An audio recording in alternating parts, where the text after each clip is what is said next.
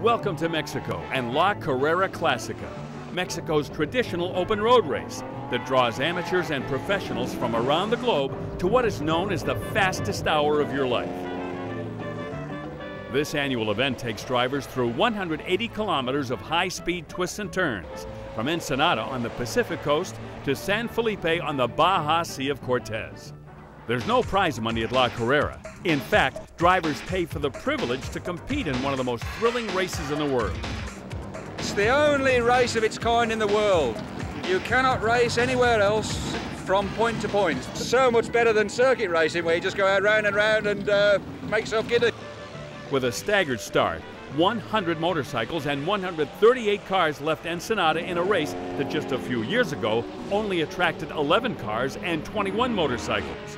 Word is definitely spreading, making this an event of international proportion.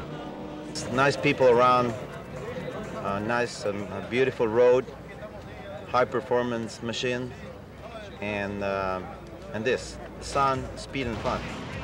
Edward Leone isn't joking when he said sun. It's 100 degrees in the shade. And when he says speed, he also means it.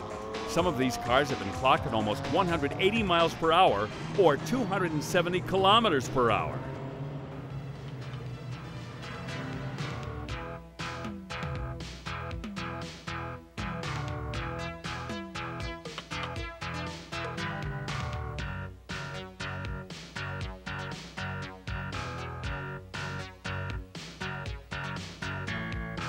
I didn't make it too far. I was just going a little bit too fast, came into a corner too hot, and I started going wide, and I hit some sand on the edge, and me and the bike went over the cliff.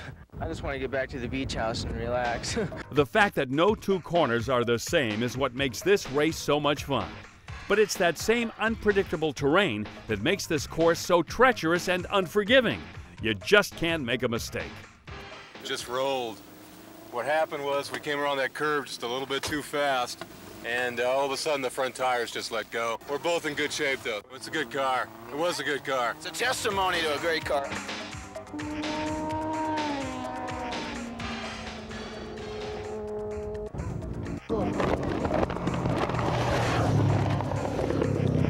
The auto race became a battle between Dave Boussavu and his yellow and blue Porsche 934 Turbo and the red and white 500 horsepower Camaro driven by Robert Gottlieb.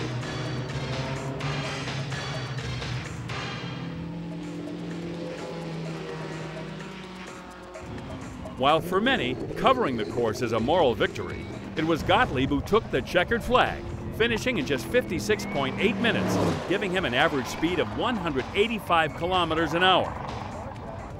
Boussavu's Porsche was right on his heels in second place. La Carrera Classica. For those who finished and those who didn't, undoubtedly a breathtaking ride through the Mexican countryside.